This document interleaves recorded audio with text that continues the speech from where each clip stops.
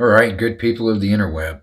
I figured as long as my studio is currently and temporarily down and I am unable to do reactions, I still want to be able to bring you music in some way, shape, or form. And I happened to stumble across an old live performance of my last band, Baasthyrian. And this performance was from September 6th of 2015 at Tremont Music Hall, a former venue in Charlotte, North Carolina. And at this show, we were opening up for Icelandic black metal bands Nagura Bunjet and Dinfari, and it was a pretty good show. And right now, I don't know if you could tell or not, but I'm just trying to extend the length of this video that you're about to watch, so it's like not just 5 minutes. I'm just filling time right now, trying to extend the length of the video, make it longer, and try to keep it from being so short. You know, I want to extend the viewing time of it. I want it to keep going longer than it would be if I didn't try to extend it. You know, I'm just making more time happen in the video. That's what I'm doing. Anyway, without any further ado, here we go.